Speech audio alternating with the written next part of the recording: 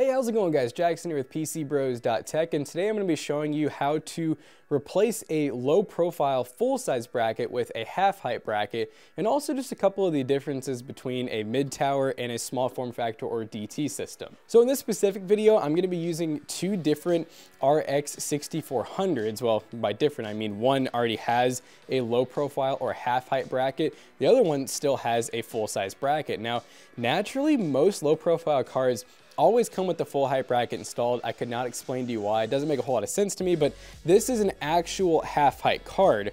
And what this means is if we look at the back of these two systems right here, you'll notice that this system here on the PCI lanes has very tall brackets, which will take this adapter right here.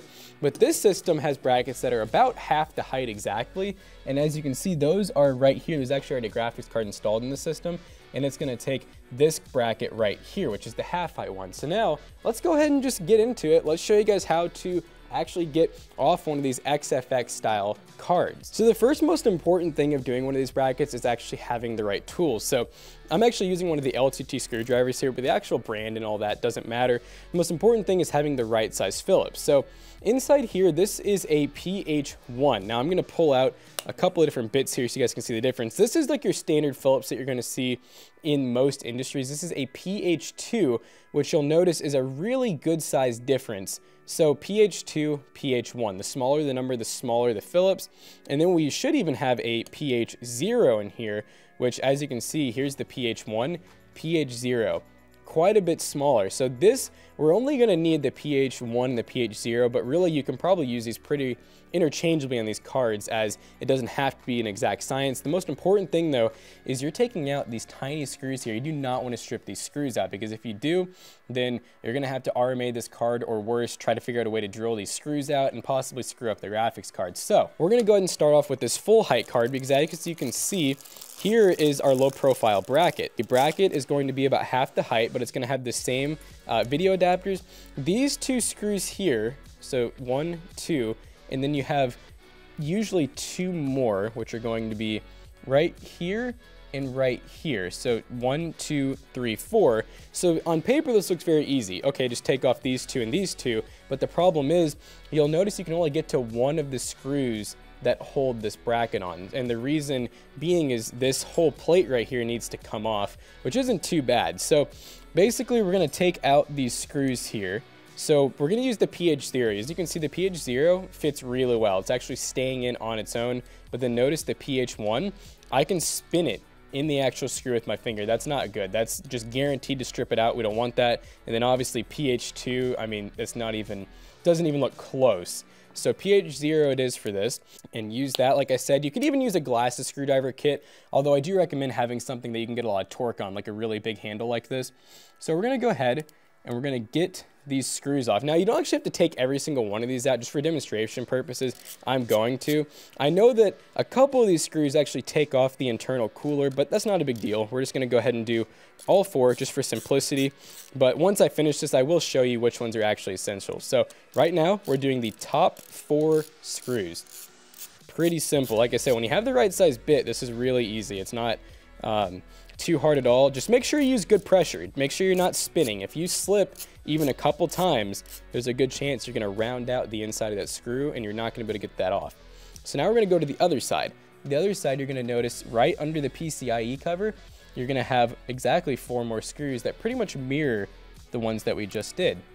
So once again, we're just coming in here, and these screws should be really easy to get out when you have the adequate bit. If you don't have the right bit, yeah, it's gonna definitely be a struggle. And like I said, you'll probably end up stripping them out. All right, we're on the last screw now. I can already feel the fan getting pretty loose, which like I said, you don't actually have to. I didn't even know this until recently, but I always just took off all 4 because it was just quicker in my opinion. But as you can see, the middle 2 screws are what hold this fan in place. So you see how you have one hole here, one hole here. Those will hold the fan in place. So you only need to take the outer 2 screws out. So basically this screw and this screw, and then on the bottom, this screw and this screw. You don't have to touch the middle 2 that are closest to the actual fan. So now we got the 4 screws out, or in your case, probably 2. And so as you can see here, here is our 2 screws that were really the biggest problem to access. Now, these ones technically are a little bit bigger than a PH0. Yeah, they're a good amount bigger. So I am going to go to the PH1 just to guarantee I don't strip this out. So I'm going to probably just hold this on the table because I don't want to risk. I want as much pressure as I can get so that I'm not just spinning inside the screw. So there's number 1. And then here is number 2. Now, by the way, if you were wondering, all of the screws that actually go into the plate that hold the fan on are the same. The 2 screws that hold the bracket on are the same. These screws right here are going to be slightly different. So we're going to go back to our PH0 here. So once again, PH0 for the very tiny screws again. These ones I believe are a little bit longer. Yeah. So they're a little bit different thread pitch too, actually. So you can't really use these screws. I mean, you could force them in there interchangeably, but ideally you're going to have the 2 screws that actually hold the tiny screws that hold the bracket on. Just make sure you keep them separate. So as you can see, we got them separate. So now here's our new bracket. We're going to basically just do reverse order. So I'm going to go ahead and do these larger, actually I'm going to go ahead and do smaller screws first just so I don't have to swap the bits out again. All right, so now we're going to use the 2 of 2 small screws that we have that go into the plate here.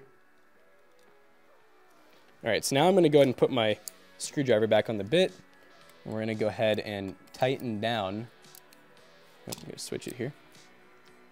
I'm going to go ahead and tighten down those 2 screws we just did. Now, they do not need to be super tight. I almost recommend tightening them slightly less than they were because there's really no reason to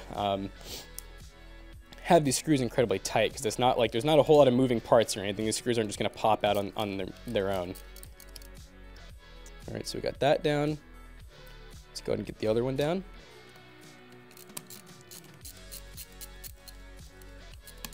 All right, just kind of hand tight. All right, so now we're good to go ahead and put our bracket back on. You might even want to go ahead and get the fan secured first. I think we're going to be able to do it with the fan actually in. So let's see here. We're just going to kind of hold this up so you guys can see. So I'm just trying to get all of these screw holes to line up internally. So we're going to start off with the fan because I'm more worried about getting the fan kind of centered first. There we go. All right. So we at least got a few holes lining up now. So I'm going to go ahead and get this going. All right. So we got 1 screw in the fan. And now notice how now I'm literally just using my finger strength to actually tighten this. There's no, with these tiny screws, you really don't need to go super tight.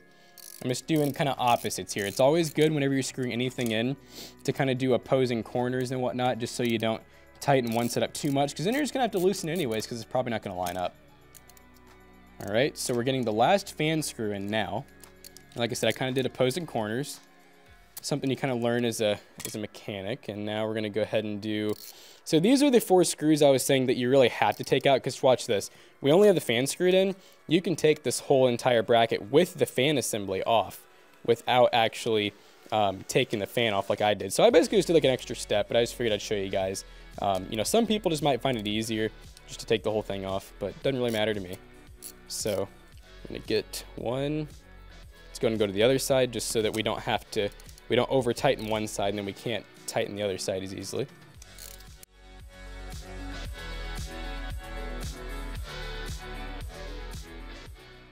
As you can see, we have 2 identical half-height cards. So the cards themselves are already half-height, but obviously now the brackets are. So now these will fit into a small form factor or a DT, which is basically a small form factor, but just a little bit taller. Let's go ahead and show you guys how to get the cards in now. All right, so this Optiplex in specific is the Optiplex 7010, if you're curious, which I believe is 3rd gen. This one actually has an i3 in it. Now, I think this one already has an actual GPU, so I wanna show you guys what that looks like, because that's gonna be a little bit more difficult. But as you can see, your panel is going to come off. Sometimes these panels are pretty hard to get off because basically whenever you pull that lever, it's doing this. Sometimes you can push this in if you can't, if your actual hinge isn't working. But as you can see, we got a fairly dirty Optiplex here. So we do actually have a card already installed in the system. And I wanted to leave that in just because if that happens to you, it's not a big deal. We're just going to show you how to get an old card out.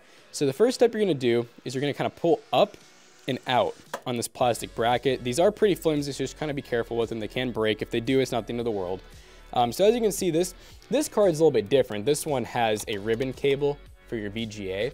and so it takes up 2 lanes. Our new card is only a single lane card that doesn't have a second bracket. So now what you're gonna do is there's this little blue bracket, or little blue, it's called a PCI latch down here. You just barely need to kind of push it to the side, and you're gonna pull up, kind of wiggle the card. Don't just use all your strength to pull it out, because if you do, you might end up breaking the little lane. So I kind of am gonna turn an angle here. So it's this right here. We're basically just taking our finger and just barely moving that. It's just plastic, it's not super hard to maneuver. And so now we're gonna go ahead and take our new card. And by the way, if you had no card in here before, there's a good chance you have some covers right here. You just pop those covers out. They just come right out once you lift this up. So now we're gonna take our new card. We're gonna very slowly and gently line our PCI lane. And also we gotta make sure that this over here is lining up. All right, so we're looking good, we're looking good. I'm gonna go ahead and start kind of slowly pushing down with equal pressure. And you should hear a little click. And now once you're good to go, you should notice that this up here lines up well. It's not bulging out or anything. It can't really move. And you'll notice down here, we can get to both of our display ports just fine. And so now we're gonna go ahead and take this and pop it back over. You should hear a nice click. And once you're done, you should have your half-height card installed and you should be good to go. Now in our full-size system, like the one that's over here, it's gonna be very similar. You're gonna have the full-size bracket on that card and it's gonna pop in the exact same way. There's gonna be a lot more room to maneuver too in the full-size system. That's one of the advantages. You can fit bigger cards and you can also get your hands in there a little easier. But now we're just gonna go ahead and do reverse order. We're gonna put this card, or sorry, the panel back on, and then there we go. We got a finished and ready to game older style Optiplex. This works on Lenovo's, HPs. They all go in pretty much the same way. And like I said, this is a small form factor. If you have a ultra small form factor or USFF, those typically will not take a graphics card at all because they just don't have any extra PCI lanes or anything, and they're very small. They just won't fit a card.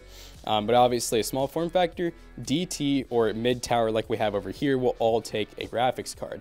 So now the only other thing you really need to do is just once you get into Windows, as long as your graphics card display is working, you need to actually get your drivers installed. So we're gonna go to the AMD driver suite. We do have a whole separate video on PC Bros, the same YouTube channel, if you'd like to see how to get drivers and updates and all that good stuff installed. Make sure that when you install a graphics card, you do plug in your display to one of these ports. If you try to use one of these ports that are for your integrated graphics, you're likely not gonna get video out, and if you do get video out, your games are gonna run really bad because they're running on the integrated graphics and not your nice new discrete graphics card. So, hope you guys enjoyed today's video. Make sure you check out the Toasty Rose YouTube channel, and we'll see you guys in the next one.